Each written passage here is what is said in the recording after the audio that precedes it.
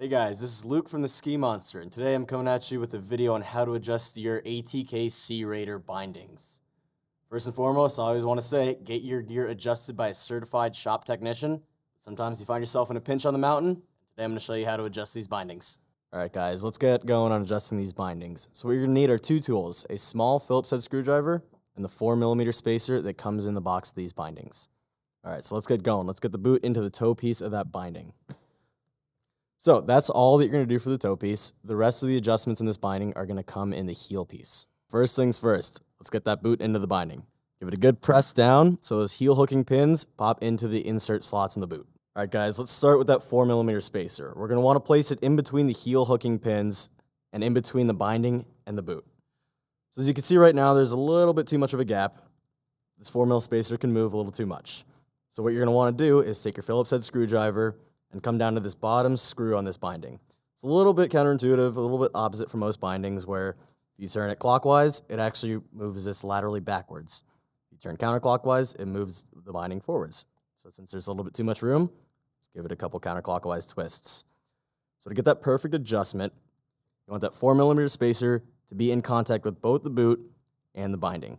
So you want there to be a little bit of friction, but not so much that it's holding the spacer firmly in between. Once you got that perfect gap, your lateral adjustment is complete. All right, so now that we've got that 4mm gap spaced out perfectly, let's move on to the DIN settings. So to get to those, we're going to need to remove the boot from the binding. To get to your two DIN setting screws, you're going to want to flip those risers over. This top screw right here is for your vertical release.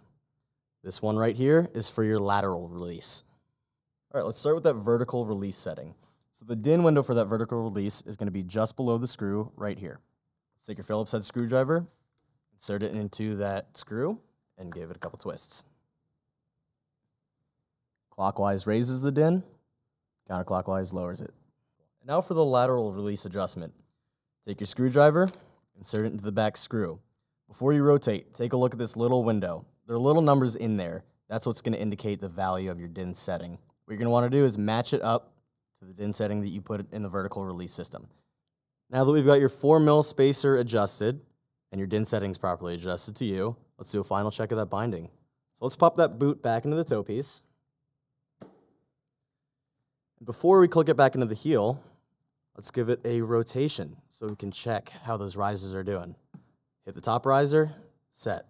Hit the bottom riser, set. And you're perfectly clearing down to that base plate.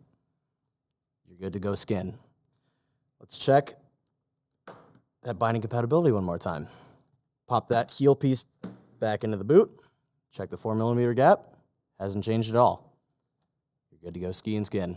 All right, guys, and that's how you adjust your ATK C-Raider bindings. If you have any more questions, feel free to hit us up on live chat, shoot us an email, give us a call, or make an appointment to come see us in the Boston store.